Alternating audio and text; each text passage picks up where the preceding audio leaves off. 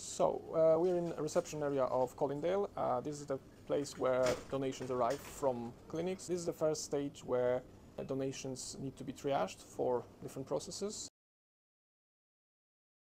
The next step is to load donations into the centrifuge for the gentle spin.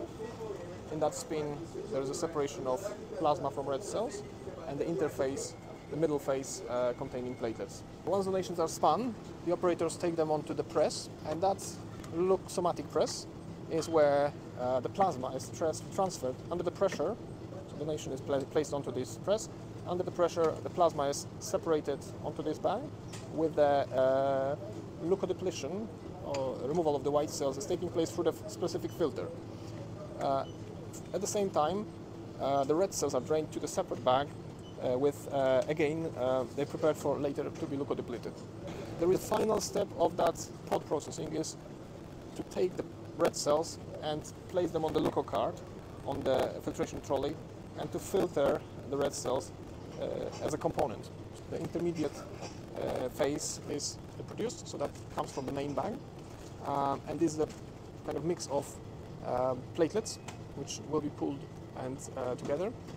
There are still white cells here, and obviously there's some red cell contamination, so we can see the red cells being here, but they'll be removed tomorrow in the form of in the process of platelet pooling. The last element is the plasma. The plasma can be used as fresh frozen plasma, or it can be used as recovered plasma for medicine, and then used for fractionation.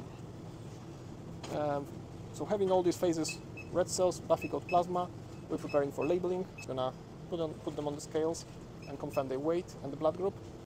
Eventually, at this, having that done, we'll have a final unit of red cell with exact weight, and it will be placed in the cold room for awaiting all the mandatory tests.